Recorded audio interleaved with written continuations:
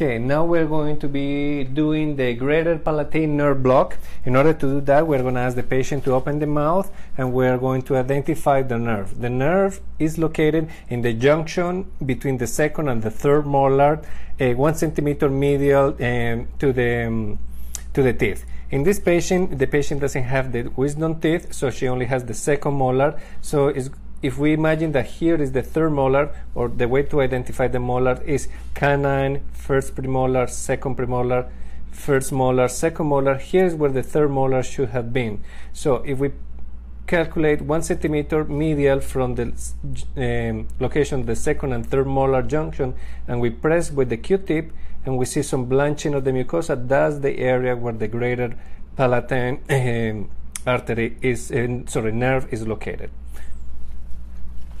So in order to do the nerve block, we are going to put a little bit of the topical anesthetic in that area.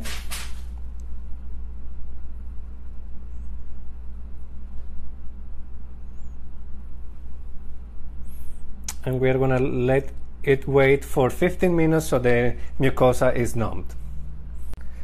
Okay, so now we're going to do the block. We're going to ask the patient to open the mouth.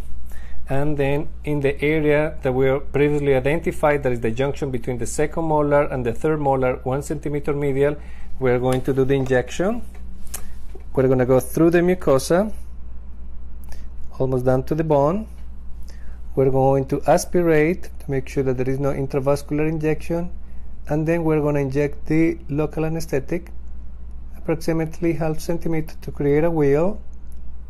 In that way, we're going to create the blockage of the nerve.